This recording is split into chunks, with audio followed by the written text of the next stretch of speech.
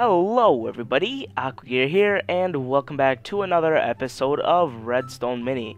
Today we are going to be looking at a contraption that I'm especially proud of. I call it the secret fireplace door. So right over here I got the door with just the redstone, no decorative parts, and over there I have the door all covered up, decorated, and looking nicely. So without further ado, let's jump right into it. Well guys, before we actually look at any of the rest, I actually want to show you guys how this works. So as you can see, this is all decorated. You can see it looks like a fireplace. It has the fire, it has the back wall, it has like a little guard railing so you can't get in. So for anyone that walks by, they would look at it and, oh hey look, it's a fireplace, keep walking by. But, like I did with right over here, this block right here has redstone going into it. So if you have a lever on you, which if you want to open the door you need one, all you need to do is place it right there and flick it. As you can see, the entire door just gets out of the way and you can just walk and go through here, pick up all your items, and then you could walk back. And here is the part that I love so much about that fireplace. I could have just made it where the doors close up and you have to like take flint and steel, but no. When you flick it, it closes up and it lights it by itself at all, completely. So there's no lighting involved. All you need to do is flick, open. Close, flick, open. The only thing you'll need to replace, and that's very rarely, is the flint and steel in here. And as you can see, I've used this for a very long time and it's not even halfway done. So yeah, if we go look at the rest of it over here, and before we do, I just want to say real quick, the blue blocks in the building are the building blocks, and the white blocks are all the blocks that have to do anything with redstone. And obviously the red in the nether rack is just for the fire. So this is literally the exact same copy, but without any of the decorative blocks. As you can see up here, this is practically like the motherboard of the entire contraption. This lever over here, once you flick it, it does turn this off, and that means it does turn off these pistons right here, and it opens up the door. But at the same time, the redstone kind of like stares down all the way down here, and retracts the slabs and the netherrack, which means we can just walk on through. When we flick it back on, this activates these pistons, activates that to light it again, comes down here, pulls the slabs up, pulls the netherrack up, fires it, and bam! There you go. As you can see, that's how it works. At first it may seem complicated, but really it's not. And I'm not actually going to be building this on camera today, so just take a good look at it. It's actually pretty simple to build. Just start with the top over here and go down.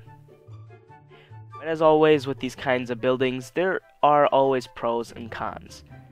So look at the pros first. It's secret.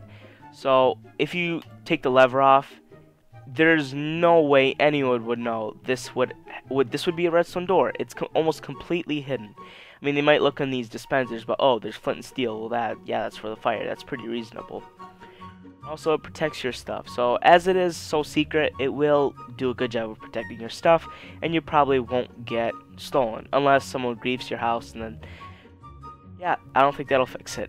Anyway, let's look at the cons. It's a very bulky build. There's redstone doors that are almost like 10 times smaller than this, so this isn't the most practical secret, but it is in my opinion, one of the most cool looking ones. And if you really do want to impress your friends, you could just say, hey look, this is a door, haha, and then you could trick them. Also, not particularly useful. So other than being a door, you could build very less expensive secret doors, but again, it's just really because it looks so sweet. More decorative, so you can dress this up any way you want. These blocks, you could turn these blocks into any sorts of blocks. You can add more decoration.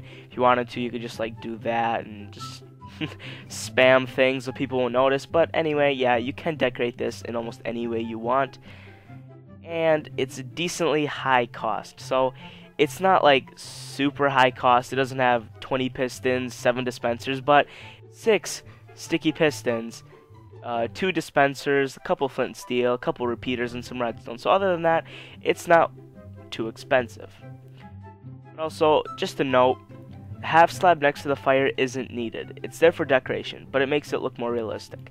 So if we go in this chest, we can see we have the slab and the sticky piston right over here. This right here isn't particularly needed. If you really wanted to, because you're picky, you can actually take this out and just replace this right here with any other block like that. And it'll still work the exact same way.